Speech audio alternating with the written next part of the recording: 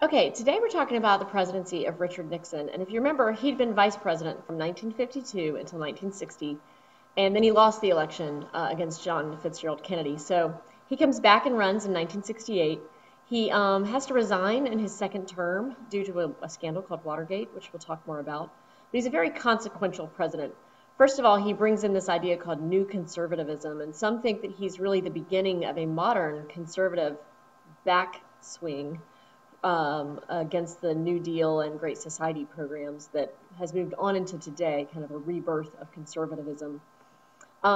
He, like modern conservatives, believed that the federal government was large, bureaucratic, and slow and wasteful, and that we wanted to devolve power down to the states. Federalism is the division of power between the state governments and the national government. And typically, power had been moving up to the national government from the states, and he wanted to reverse that, and he wanted to bring power from the national government to the states and decrease, make the federal government smaller, which was going against the trends of the past.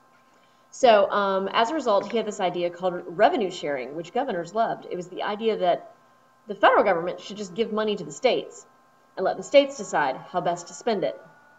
Now, Democrats and people who opposed this felt that the states couldn't always be trusted, particularly in terms of spending money equitably in terms of civil rights or race or those kinds of things. So the Democrats opposed this idea, but it was a kind of a classic Republican idea, capital R Republican Party idea, to provide more money to the states, and the states would best know how to spend it in a way that would best meet the needs of their population. Okay? Nixon was also the first person who criticized welfare. He thought that it was being abused and that we needed to add a work requirement. He could not get Congress to go along with him on this, and so it was a major initiative of his domestic agenda that did not pass. This actually will be accomplished later, ironically, by a Democrat, by Bill Clinton in 1995, but it was first initiated by President Nixon, and is kind of an example of how he thought that some government programs had grown too large, inefficient, and were wasting money. Now, there are some things he does in terms of negotiating a budget with Congress that are kind of surprising. The reason is he was working with a Democratic Congress. And so at first he tries to really kind of meet them in the middle to get some things they want so he can get some things he wants. And so he does some things that are a little surprising for a conservative Republican. For example, he expands Social Security and Medicare and Medicaid, and he made it easier to get food stamps. Later, though, his relationship with Congress kind of sours, and they get in arguments about certain programs that he does not like. And one thing he innovates is that if he doesn't like a law and or a program that's been established, he innovates this idea called impounding. He just basically refuses to write the checks that will fund and carry out those programs. It's an early example of his idea of kind of an imperial presidency, where sometimes the president can kind of be above the law, almost Jacksonian in a certain way. And so he just starts withholding this money from over 100 federal programs that he disagrees with or thinks are wasteful, and claims that that is in the best interest of the nation because these programs are inefficient. Eventually, the Supreme Court rules that this is unconstitutional, but it was kind of a showdown that was going on between the two branches of government.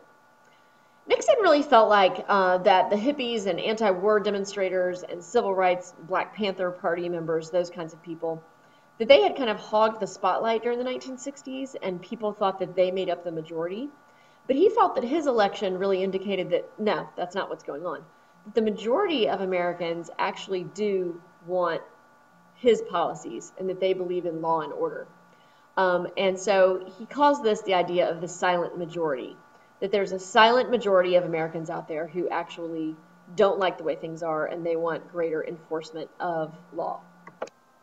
So the silent majority idea was that most people actually do support the war in Vietnam, and that they think we should be fighting to contain communism in Vietnam, and that we certainly shouldn't leave Vietnam in a way that dishonors our country and the commitments we made there. Also, he said that he felt that people really wanted law enforcement to deal forcefully with people who were breaking the law, using drugs, causing public disorder, unrest, protest, those kinds of things. So he thought that what he needed to do is kind of make a list of people who were a threat to the establishment and law and order. And he called this the enemies list. These were those student protesters, Black Panthers, some civil rights leaders like Martin Luther King, and hippie types, that he started making a list of them and using the FBI kind of like his own personal police force. And they started doing all kinds of kind of extra legal or illegal things, sometimes legal, but oftentimes not, that involve things like wiretapping their phones or infiltrating their groups with plainclothes FBI agents and searching their offices. These kinds of tactics were used, kind of like the Palmer raids in the 1920s when we feared communism, and the Attorney General was acting illegally to do that. This is kind of the modern version of that, and the idea was that we were just trying to bring law and order back into the country, and that these people were trying to destabilize the country, and perhaps extraordinary measures needed to be taken to stop that. Nixon also was the first president who realized there was a huge opportunity to bring white Southerners into the Republican Party. White Southerners had typically been Democrats.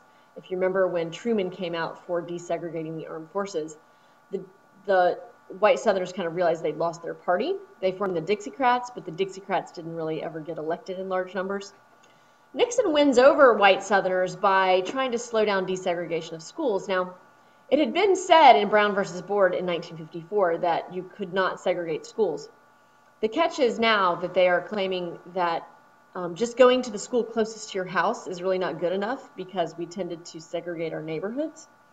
Now, in 1971, they had ruled that white students from the suburbs needed to be bused into black schools downtown, and black students from downtowns needed to be bused to the suburban schools.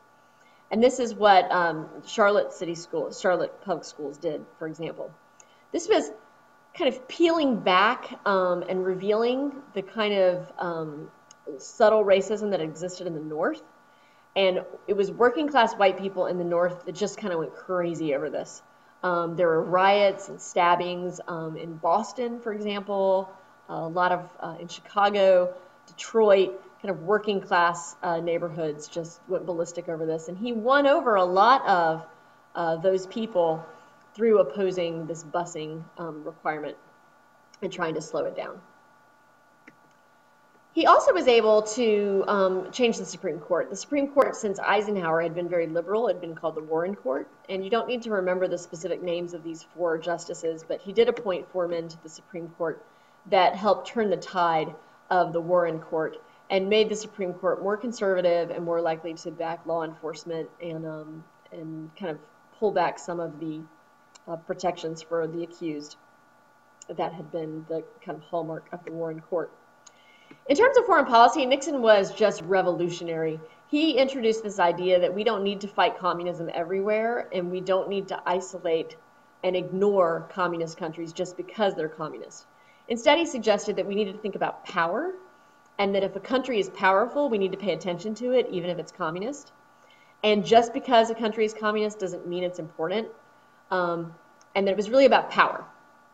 So, ironically, he actually made, even though he was a huge Cold Warrior earlier in his career, he actually was able to ease Cold War tensions by creating new diplomatic relationships with communist countries. For example, he recognized that Taiwan was not China, that China was China.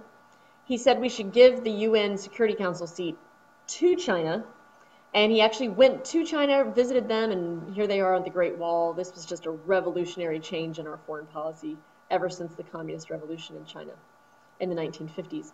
He also visited the Soviet Union, and we pounded out a treaty called the Strategic Arms Limitation Talks Treaty that limited our nuclear weapons for the first time. So that was a very significant change in our foreign policy, kind of making more peace with communist countries. Because, again, he said they're powerful, important, we can trade with them, we can make gains through our association with them. The next thing he did is he got us out of Vietnam. It was called Peace with Honor. And we've already talked about that when we talked about the end of Vietnam.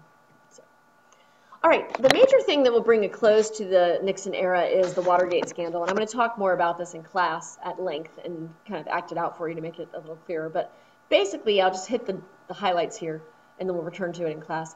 In 1972, he was afraid he wasn't going to get reelected, which was kind of irrational because his polling numbers were very, very good. So he had some of his supporters, were called CREEP, the Committee to Reelect the President. They broke into his opponent's headquarters. We don't know for sure if Nixon, we don't think he knew about the break-in ahead of time, but we do know that afterwards he tried to help clear it, tried to help cover it up, which is obstruction of justice.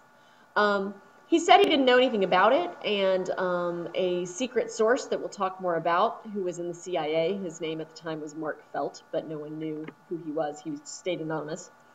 He was a CIA operative who was mad that the president was lying and had called the CIA off of the investigation of the burglary into the office.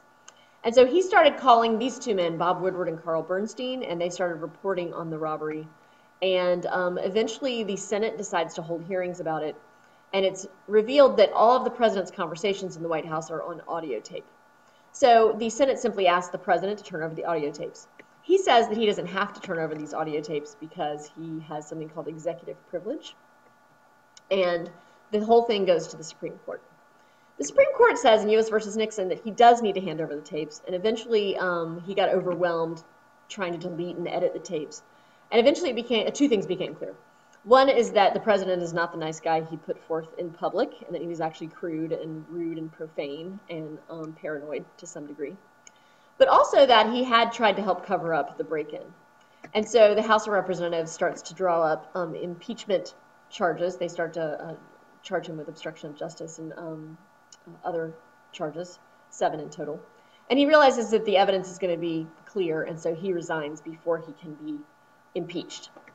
His vice president had also had to resign. His name was Spiro Agnew because he had been accepting bribes. And so before Nixon resigned, he had appointed a new vice president, and that vice president's name was Gerald Ford. And so Ford becomes president, having never been elected to the vice presidency or the presidency. So it's a very tumultuous time in American history, as you can imagine. Our president has resigned. We've lost the Vietnam War. So his presidency ends very badly. And that's the kind of lasting impression a lot of people have and don't remember the important contributions he made in foreign policy, especially. So that's the rundown of the Nixon presidency. We'll meet together in class, see if you have any questions before we move on. Thanks.